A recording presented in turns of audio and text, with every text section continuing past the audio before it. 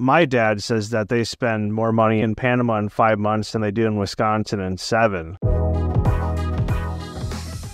Welcome back to another episode of El Podcast. Today we have special guest Doug Mannell, who left Canadian winters behind in 2008 for Panama's warmth and affordability. Doug lives very near to my parents, about a 3-minute walk in San Carlos, Panama, and he's lived there for the last 15 years. Why don't you start us off, Doug, by giving us kind of your quick intro on why you moved to Panama? We started looking at Latin America in 2008, and we were getting tired of Canadian winters, and we're looking for a warmer place and where we could live less expensively, because even back then, Canada was getting to be more and more expensive for someone on a fixed income. We did a trip after my investigations. We did a trip to Costa Rica and to Panama. Spent a week in each country, and Panama won that hands down. We felt more welcomed in Panama than we did in Costa Rica. It may be different today, don't know. This was, 12, 13 years ago. We came back to Panama for a month and liked it, and then came back for, I guess, maybe 6 months or so. So we grew into an appreciation of where we wanted to live and how we wanted to live down here. We did the country twice in a car. That's not that difficult because Panama's not that big. But we went from Panama City to the Costa Rican border twice, just to see different places in the country and where we wanted to live. And finally settled in the beaches area, about an hour and a quarter from Panama City, towards the Costa Rican border. It seems like a lot of the expats that decided to live in Panama checked out Costa Rica, and it seems like Panama is maybe half the price and maybe a more stable government. You also have the U.S. dollar in Panama versus Costa Rica, where you have, the colon or the colones. How seriously did you consider Costa Rica? I've done a lot of research, reading the international living books and coverage of each of the countries. I expected Costa Rica, before we went to the two, I expected Costa Rica to come out and top. There's a huge ecological awareness there that you don't necessarily find in Panama so much. For that reason, then they have a higher profile on the world. I expected to decide that Costa Rica was the place for us to stay. One of the things about the two countries is that we ran into beggars in Costa Rica who were quite willing to solicit firmly for our help, including what sounded like a scam at the time. And we didn't see any beggars here in Panama. That's a small thing. We just found generally Panama to be more welcoming of expats, of strangers, of very different people like us, because we are really different than Panamanians. As you know, having spent time in Costa Rica, we're extranjeros down here. We stand out. I thought we stood out more in Costa Rica.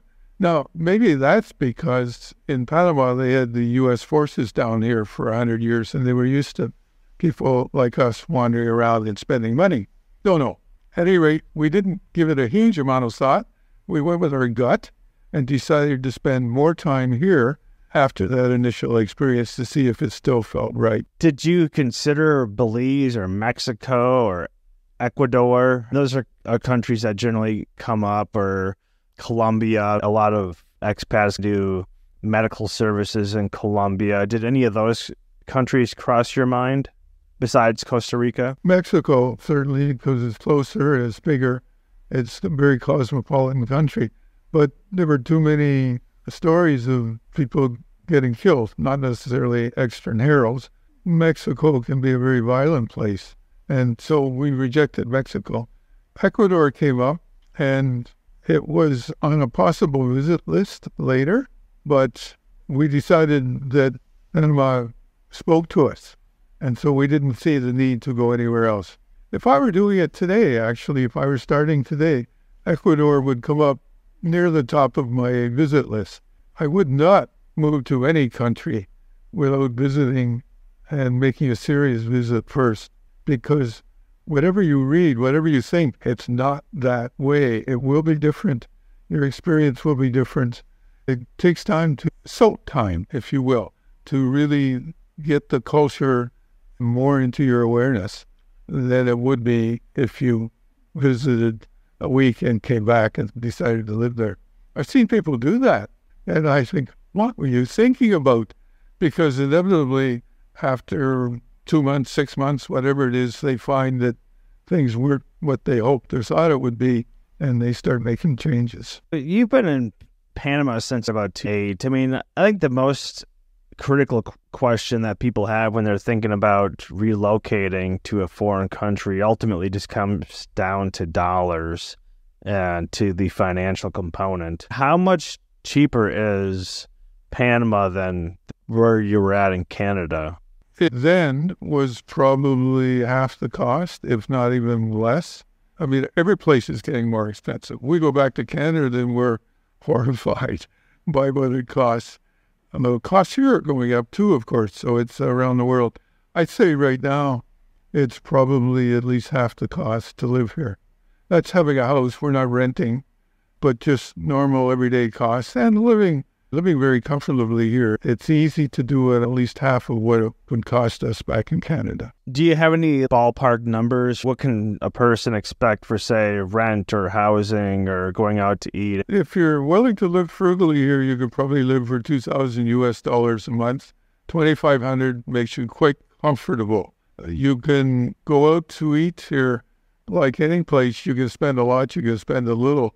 You can probably eat here, well, not really in a rich fashion, but fairly well for $10 to $15 per person per meal. You can spend a lot more, of course, too, if you want. The things like rent, you can probably rent a house away from the beach for something like $900 a month for a small house. You can also spend $2,500 a month on the beach if you want a fancy condominium apartment. And somewhere in between is where most people would wind up. So for about $2,000 a month, there's $2,500 you think you could live a pretty comfortable lifestyle that might run you, what, $5,000 in Canada or $5,000 in the US or Florida? Is that kind of what you're saying? I'd say that's probably a good ballpark, yes. And you're from Canada, Doug. So yeah. I often hear that Canadians, since you have that universal health care, when you go to a foreign country, do you then lose your health care when you go back to Canada, or how does that work as a Canadian? If you're not in Canada for, I'm not sure on the months, I think it's at least 5 months a year. Yeah, it depends. Canada's health care is provided provincially, and every province has a little bit different rules. But if you're out of Canada or more than 7 months of the year, you lose your health care coverage until you're back in Canada for at least 5 months. There's 2 provinces which let you come back in, and as long as you're re-establishing residence in the province, you get your health care back. The problem with free health care today is that it's stressed, immensely stressed today because of the COVID overload, which they've never really recovered from. And Canada is not unique in that, but the provinces in Canada certainly have problems right now providing health care. And as an example, finding a doctor can be extremely difficult who is willing and able to take on new patients. Are you a full-time Panamanian resident, or do you still go back to Canada? We still go back to Canada. I don't use the Canadian healthcare system. We find that what we can find here in Panama for healthcare is really quite good, really good. And you can make an appointment for the next day and go in and see any general practitioner. And for a specialist, you can probably count on getting an appointment the following week. Would you say the healthcare in Panama is comparable to that in Canada? Well, I haven't had a lot of recent experience with Canada. I would say right now, if you pick and choose the healthcare people, doctors that you're dealing with, it's probably better here because they're more accessible. and not as rushed. They're not harried like I remember Canadian healthcare professionals being. You've been there since 2008. So you've been in Panama for like a decade and a half. What are the main reasons that expats move down, and how long do us actually stay? Like, have you been there longer than the vast majority of people that you've known from Canada and the US and the UK, or are you like the typical expat? No, we came down with a very small wave at the time. It wasn't nearly as popular as it has become since. And we're not here permanent, but we're here a lot. And many of the expats are snowbird-style expats. They come down in the winter and go back home in the summer. The number that we knew at the beginning, because there was a group of us that kind of banded together in the early days, many of them have gone back. Some have died, and very few are left. If you take an average 100 people who were down here then, most of them are gone now in one way or another. So people come down, they experience the lifestyle, they enjoy the lifestyle, and then they tend to go back home. A lot of it's health, because they're not as healthy as they used to be, and they want to get their health care back home. A lot of it's family, in that they realize that they got opportunities that they're missing as grandparents through the year. And the culture here is really, really different. And not everybody is comfortable staying here for an extended period of time. The differences can wear you down over time. We still complain when things don't happen the way we want, but we'd be doing that back home. They just would be different things. There's a whole bunch of reasons people don't stay, and many in the long term don't stay. Some do, and some have stayed until they died. We've got friends who have stayed here and died here. It's not a bad place to grow older and older and to continue to exist. One of the things about Panamanians is that they respect people of an advanced age, and you get treated differently than I remember being treated back in Canada. You're not ignored because you're old. You benefit because you're older. And that's a positive. That's a real positive to stay. What do you find to be the best aspects? What would you say is something that you just wouldn't find in Canada? I guess the weather is obvious, but there's the physical aspect of it. The weather, the proximity to the beach. We're on the beach and we're able to walk to the western Pacific shore of Panama. Walk into the water that feels warm. It's not a shock when you walk in. The culture here is, there's a kind of a subset of expat culture here now that wasn't here before. And there's probably 10 restaurants that have live entertainment because they found it pulls people, and you can go and have a meal and be entertained with an entertainer that's oriented towards an expat audience.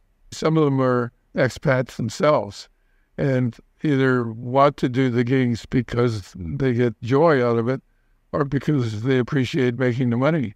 Do you think a lot of expats would prefer Florida over Latin America if they could afford it? A lot of the expats in Costa Rica and Panama and Colombia kind of ended up back in Florida at some point, like you're saying, family reasons. Or my mom kind of had a health scare in Panama, falling off a ladder and having a compound fracture in her arm, and it was just like this major fiasco running to the emergency room in San Carlos and then having to go all the way to Panama City and, get in line. They charge you before you can even see a doctor. I was there when that happened. It was a pretty stressful situation that if we were in the U.S. would have been a fairly typical day. There's a lot of things I liked about living in Latin America, but if I was like 75, I don't know if I would take the chance.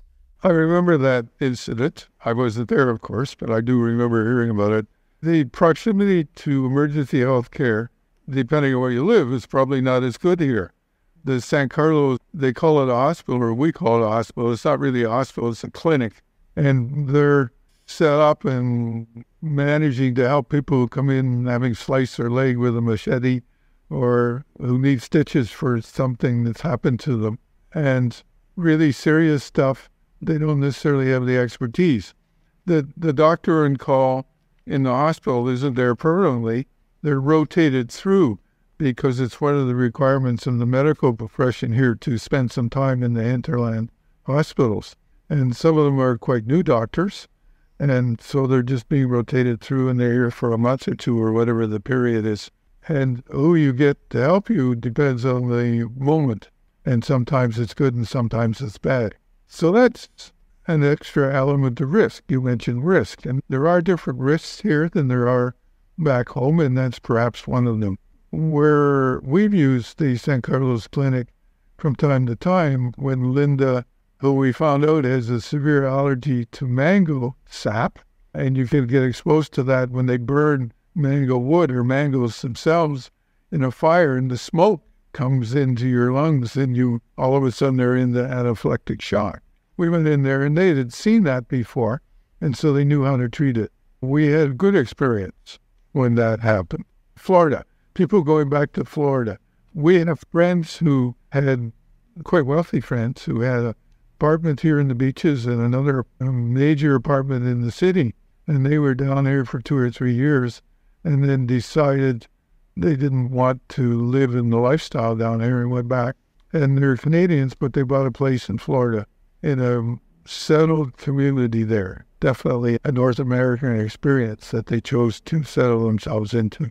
That's why I'm recommending constantly, if anyone asks, that you spend some time here before you commit to it. Don't cut your bridges behind you. Come down here and experience it at least for months, and 3 months is even better before you make any absolute changes in your life. And there's lots of opportunities down here to rent for those 3 months and to find out whether it's really suitable for you or not. And for many, it's not. Many come down, spend up to a year here and go back. I've noticed some of my parents' friends will do 3 months one country, then the next year they'll do 3 months another country. It seems like the 3 months is the easiest point because you can get a tourist visa for 3 months to a lot of countries and just rent. So you're never really committed. What do you think of that strategy? For others, I think it would be an ideal strategy. We have some friends who do house sitting, and they were here for, I'm not sure, 4 or 5 years, and decided they wanted to see more of the world. And so they go, and you're really not sitting in the house. More often, you're just sitting the pets. People want somebody in their house to take care of the pets and not board the pets out of house. They're basically, I think, doing Europe. And they're on Facebook, and they talk about the experiences, and they're having a ball doing that. That's pretty gypsy-like for me and for us. I think for those that want a lifestyle like that, or maybe, as you say, 3 months here, 3 months there, I think that could be quite wonderful if you've got the flexibility to do that. Yeah, you're in Panama. Spanish is the primary language. Do you think that's a barrier for people to kind of transition to speaking in a second language? You mentioned Europe, where you can get by in Europe on just English, and most of Asia, they speak English, at least fairly well. What do you think about the language barrier? Do you not really feel that as an actual barrier? Oh, it's an absolute natural barrier unless you speak the language. There's no question about it. You can't optimize your existence here unless you have some Spanish. There's no question about that. When we came, our second language, of course, was French. So that's been lost now. Although the odd French word pops into a Spanish conversation because it's just what comes to mind. We started renovating this house. You were here. I think you were to our house. And it was just a small house, and we started renovating it. And I acted as the foreman and spoke Spanish with the workers and didn't speak any English. And that for me was a very intense Spanish learning experience. I still speak pretty good construction Spanish, and beyond that is hit and miss. I think that without any Spanish, we wouldn't have the flexibility of lifestyle that we now have. There's a lot more younger people in the stores now who speak English because they're being taught in schools, and they want to practice their English, but most of them don't have English, and you can search yourself through a lot of situations better if you've got the modicum of Spanish. You don't have to be fluent here. You just have to be able to communicate. We have a live-in worker on the property, and I talk to him every day in Spanish. So I'm getting practice all the time. It's a very, very good idea. if you don't have Spanish, to get at least the basics of it as soon as you can when you're here. So many people coming out of the U.S. have Spanish, and they don't seem to have problems when they get here. You've been in Panama for 15 years. If you had to do it all over again, do you think you would pick Panama as your primary country in 2023, or would you explore some other options, or do you think Panama is the best place for Americans and Canadians to retire to? I don't think there is any best place for everybody. The best place is a very personal judgment. You should probably explore a few places before you decide what the best place is for you. Panama is really good. They're used to expats. There's a very sophisticated environment here in terms of shopping. You can get anything you want in terms of having the house and lifestyle that you want. But that's not unique. I think Ecuador actually would be of interest to me right now if I was looking. And Colombia. Colombia is a much larger country than Panama. You mentioned medical tourism in the Colombia. We have some friends who did that, and they were very well treated there. Its sophistication is much higher than Panama's sophistication. And you can get accommodation at the sea level. You can get it at what I call spring level at 2,000, 2,500 feet up. And you don't have the heavy, humid atmosphere that you tend to at sea level. Ecuador is even more interesting because you can go further up and you can get really spring-like conditions there, and it's very inexpensive. Now, that means, of course, that the sophistication isn't there, and you have to be willing to live a far simpler lifestyle. It all depends on what you want out of your time that's out of your home country. Just building on what you said earlier, I think taking those 3 months and choosing, if you've got the flexibility, choosing to live in 4 or 5 different countries for those 3 months or longer would be a really good idea so that you could settle on what might be the best country for you to settle in. A lot of people, when they think about moving to a foreign country, safety and security is at the top of their mind. How do you feel about safety and security in Panama versus in Canada? I have bad stories about both and good stories as well. In Canada, we lived in a very settled neighborhood when we were younger, and neighbors across the street had a home invasion happen. It was a very negative experience for them. We didn't experience any of that in Canada. People here have had the equivalent. They opened the door in the morning and they were invaded and everything robbed and they were bound, and so that was all. A Panamanian home invasion. We had our fence cut here many years ago, and you cut a fence here not to get in because it's easy enough to hop over. You cut a fence and widen the fence so the dogs will leave, because we've always had dogs here. And if dogs can leave, then the place is not protected. Our dogs didn't leave, and so nothing happened to that. I just rewired the fence and life went on. In general, I think it's probably safer in Canada than it is here. But I don't feel unsafe here. We don't flash money around. We don't do things that don't make sense. And we have the dogs here on the property. And now actually we have a worker who lives on the property. He's not here for protection, but he's here as a Panamanian and would give thought to any Panamanian that was thinking of trying to rob us all. I don't feel that we're at risk here to any significant extent. Having said that, there's parts of Panama City where we don't go if we go into the city because it's not got a good reputation. What do you think are some of the investment opportunities for people that are looking at the baby boomers, the Western countries? There's this massive cohort of people that are in the hundreds of millions that are reaching retirement age. What do you think are entrepreneurship opportunities? Well, generic opportunities are servicing the old. If there's more old, and the old tend not to be so old today as they were before. What is it they say, 70 is the new 60 and so on. Older people tend to be more active now than they were before. And if they've got a reasonable amount of wealth behind them if they're comfortably well off. This age, at my age, you're not looking to buy stuff because you've had all the stuff you ever want, hopefully. I think what you're looking for is experience. And so there's a real opportunity to start packaging experiences for those that are older, or maybe for everybody today. But certainly for the older, I think they will buy into experiences.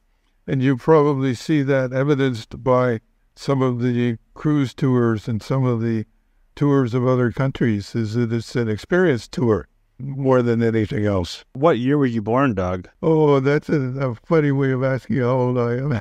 I was born in 40. That makes me 78. Wow, that's pretty amazing, Doug. How do you approach health and longevity? Do you have any regimens to stay pliable or healthy or flexible or youthful? I try to stay active. I play squash. We played pickleball in the middle of the week. I spend a lot of time at the computer, and I don't do it sitting. I've created a standing desk, and so I spend 3 or 4 hours at the computer. I'm not sitting, because that's very hard on the hips. I stand and perch my butt on a tall stool, that sort of thing. We try and do yoga. I have yoga scheduled 3 times a week. The challenge lately has been meeting that schedule. It's important to keep flexing your body, because as you get older, it becomes less flexible if you don't keep it in movement. From a longevity point of view, I mean, we all know we're going to die sometime. I'm not planning to do it. We have, as I think I mentioned earlier, changed our diet tremendously. There's an awful lot going down on the internet today about longevity, much more than there was 10 years ago. There's the blue zones we talked about. There's 4 or 5 elements to being in a blue zone and living that lifestyle. But the first and most important one is the food that you eat, or the food you don't eat. And we really changed our diet significantly. We still enjoy food, but we eat far more carefully than we used to. What changes have you made to that diet? Oh, very little meat. Meat maybe once a week, and a lot of that's fish rather than red meat. Veggies, of course, reign supreme. We avoid the more starchy vegetables as well. We look for nutritional density in foods, and we don't eat as much. I'm down to 2 meals a day, Linda's down to 1 meal a day, and we're both slim and healthy. You don't think that, like, say, a steak, though, is nutrient dense? It is, but it's full of bad nutrients as well as good nutrients. And I can't rhyme out what's so bad about a steak. I'm more influenced by things like the China study and by more recent studies where they look at people who don't eat much meat. They tend to live longer and, more importantly, healthier ends of lives than people that eat a lot of meat. I mean, I think the China studies has had a lot of flaws in it, but... I'm sure it does. I'm sure it does. But there's other studies that say the same, move in the same direction. I can also show you people that tried being vegan for 10 years and switched back to meat because they were not healthy and their health was regained. It's like deciding where you want to live.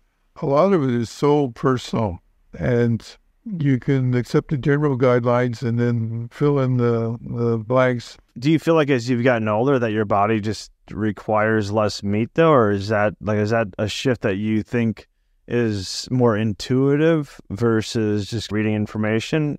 I enjoyed meat tremendously when we were eating it. So the switch from meat is not because it felt better not to eat meat, but because the studies that I've been following have indicated to me that I'd be healthier if I didn't eat meat. You said you're 78. Do you feel like you're ever going to move back to Canada? Or do you think Panama is your home until you're no longer on planet Earth? Okay, that's a good way to phrase it.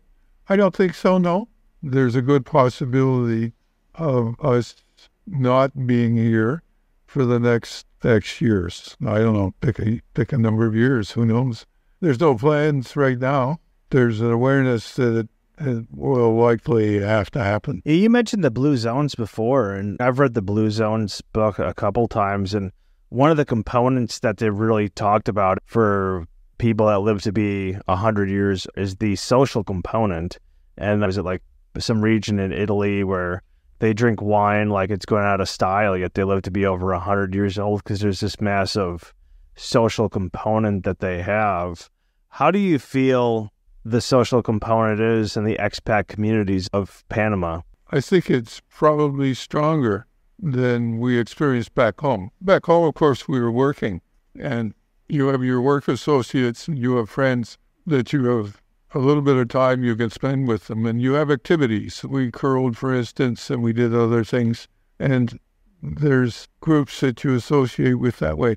But it was not intense. That's probably not a good word, but it gives the idea you can have better friends here than we had back home. You have more time to spend with each other, and you have more time generally, of course. Making friends here and keeping them is not difficult, and that's probably true in Canada too, if you're oriented that way. My parents have been in Panama for quite a few years, up there along with you, I think, of the people in their area in terms of longevity. And my dad says that they spend more money in Panama in 5 months than they do in Wisconsin in 7. And so for them, it actually costs more money than being back in the States.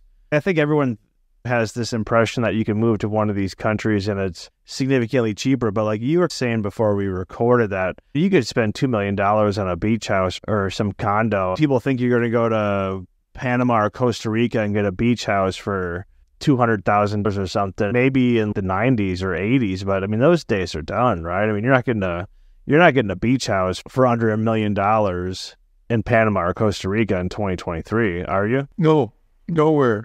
Well, I don't know about $1 million. Anywhere close to the city or close to a civilized city here, you'd have to spend a fair bit of money.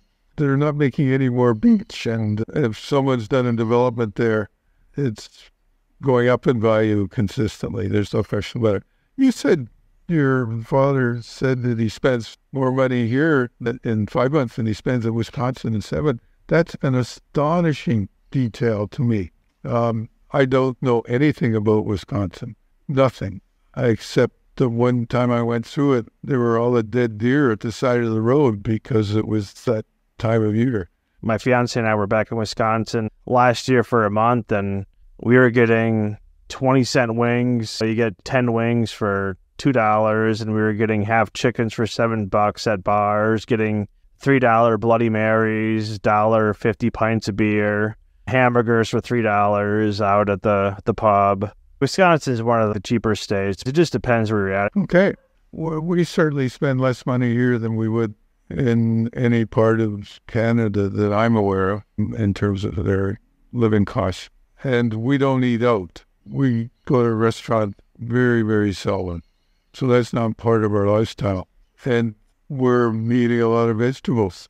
So from that point of view, our food costs are quite low here, relatively low. Everything's just kind of relative. It depends. I always say, I've been to over 50 countries. I lived abroad for over 5 years, and people are always like, oh, what's your favorite country, Jesse? Like, what's your, what do you recommend? And I think it really just depends on the people you meet, the friends that you have, the experiences that you have. And if you were to go back, you probably couldn't even duplicate those experiences. It's really kind of hard to say. And like you said, you could go live in a country for 3 months and then come back the next year, and that whole 3 months could be a completely different experience if the people that you were, say, hanging out with or something all left. It is what you make it. Like, you cannot run away from yourself. It's kind of like the analogy of the distraught wanderer, where they're unhappy everywhere they go because they're unhappy with themselves, and they project that into the country. Like, if you're not happy, switching your location isn't going to change anything. It really just depends what you want. My parents said they chose Panama just because Florida wasn't hot enough. Depending on why you want to move somewhere is really going to determine your happiness. If you're just like, oh, I want to go there because it's cheap or this or that, maybe not the right motivation, because the time you move everything over and who knows, get screwed by some Panamanian tax office or, the embassy or something like that. I mean, it doesn't work out that way. I know a lot of people that had really horrible issues buying houses in Costa Rica and having to deal with the government and losing a lot of money. Well said, Jesse. Life is what you make of it, and you can make good things out of it wherever you are. And I support you 100% on that. In general terms, whether it's Wisconsin or Florida or somewhere in Canada or Panama or somewhere in Costa Rica, there's happy people around, in each of those places because they're doing the things that make themselves happy. When I've been out in Panama, one of the big components that, like, say my parents really liked is that there's just a lot of people the same age that are retired, and everyone kind of has the same goal in life. They're at the same point in life. They all have the same kind of direction and the attitude. They have time off. So it's just easy to make friends. It's easy to have this big social circle. And like I said, going back to the blue zones, as you mentioned before, like, do you have a purpose in life? Like, we all need a purpose. And if you're just laying around Florida with no friends because all your family and other friends are still working, I think it's easy to get lost in the shuffle. Yes. Well said. Good philosophy. Good philosophy. If you could do it all over again back when you moved in 2008, do you feel like you made the right decision? Would you do anything differently 15 years ago? Actually, the doing it differently would be before that. There's opportunities around the world that come up once in a while and only once in a while. The real opportunity in Panama was 2000 when the American forces left policing the canal. They had a real recession here because all of a sudden all of this money wasn't flowing into the country. You could buy property here really inexpensively and buy your beach property fairly inexpensively. That was something I wasn't aware of at the time, quite frankly, and I wish I had been. I hadn't started the search until after that. It comes back to deciding what you want in life and maybe looking ahead to see where you can find it. And in doing it, experience some of what you think, experience some of the areas where you think you might like to live more of your life and before you commit to them. It seems like what you're saying is do your research very thoroughly, because you're right. If you would have identified, like, hey, the 100-year lease of the United States of America built the Panama Canal. I mean, they took it over from the French, who basically got slaughtered by mosquitoes with malaria, and then they figured out how to actually eradicate malaria. The Americans came in, built the Panama Canal, had a 100-year lease, and then that was taken over by the Panamanians in 99 or 2000. You have all these zonies, which is the zone of the canal. And then you're right, yeah, there would have been so many financial opportunities. There's a real financial change coming in the world today because of the extreme debt. I follow John Malden, who's got a website. He's got 1 million people on his email list. Something to aspire for there, Jesse. He's called it the Great Reset. He says the things we're doing now in the global financial sense, especially the governmental sense, we can't keep doing. And so when you can't keep doing something, it will change. We just don't know how it's going to change, but it will change. And we're going to be going through some very tough financial times in a world sense and a country sense before the reset happens. And if you can figure all that out, you'll probably do pretty well. People talk about a lot of the craziness going on right now. You're 78, so you've lived through the 60s. Do you see any parallels right now with, say, the 1960s or the 1970s? And then it seems like there'd be a lot of room where you can navigate yourself in terms of as an investor. That's a pretty big question there, Jesse. Let me think about that. Parallels. Yeah, I think so. The big opportunity right now, huge opportunity, is artificial intelligence. And it's exemplified by chat. And that's going to make a number of people billionaires. There's no question about it. And it could make someone down in the trenches who's getting in early and doing the right things quite wealthy. And so if I was, maybe I shouldn't say if I was X years younger, maybe I should be looking at it now. Who knows? I have a friend who's very interested in Salesforce and becoming a Salesforce installer and has done some of the programs for Salesforce to learn how to do the installations. And ChatGPT is being taken on by Salesforce. And I think the combination there is going to be truly incredible. And there's all kinds of people emerging now selling you courses and using chat. You don't have to take a course. You just have to start experiencing it. I'm not sure what the parallel is. The parallel might be with the rise of the internet. I think this is a new equal opportunity. Yeah, I think you're 100% right on that, Doug. I mean, you're a programmer, so you kind of have a little more insight than some of these people. I mean, I was talking to one of my friends who's got a good friend who's a IT guy, and he's like, aren't you worried about like AI taking your job? And he's like, oh, no.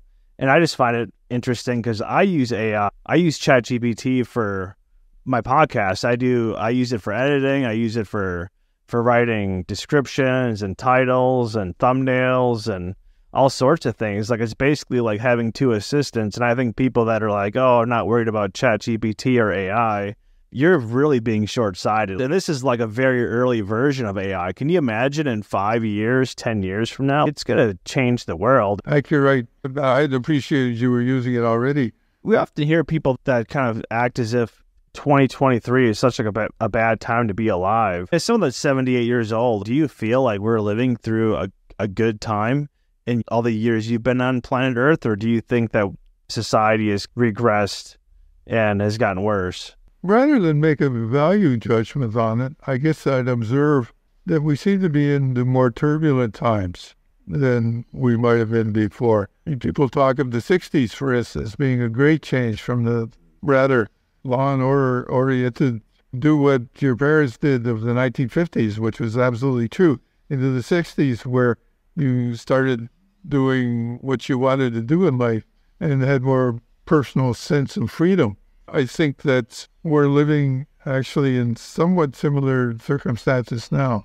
And I think that the future, while it may be turbulent for a few years, will lead to a stronger future.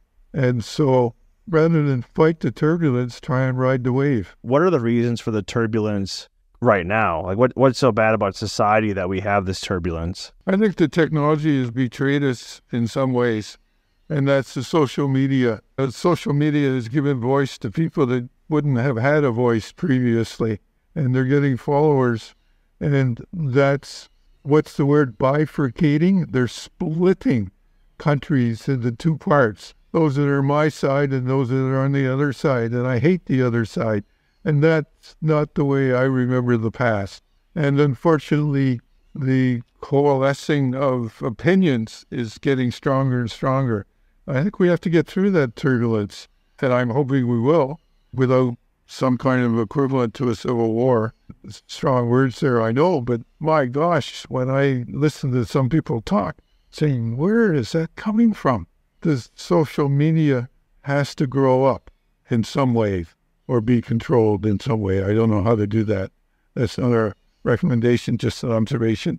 That the division of society into them and us is not the way I'd like to see it happen going forward. I tend to think that people will just spend less time online, and I think that's the wave of the future, more back to analog, so to speak. I don't know that I agree with you, actually. I don't think the keyboard is the magic vehicle. I think voice will become the magic vehicle because we're heading towards the time when we can talk to our computer and tell it what to do and what we want to do. And that rather than spending less time, we will have the phone, smartphone or a smart entity in our pocket at all times, even hooked into our skull, if you believe Musk. And that's going to become more and more prevalent in time. Thank you, Doug, for joining us, talking to us about Panama, investing, social media, all sorts of things today here on El Podcast. Well, thank you for listening to me for so long. I don't get a chance to talk so much anymore. I appreciate the time. My dear friends, that is it for this episode of El Podcast. Once again, if you're not yet subscribed, please subscribe on YouTube as well as Rumble. You can also find us on Spotify and Apple Podcasts or wherever you get your podcasts from. We thank you all from the bottom of our hearts for watching and listening, and we will see you on the next episode.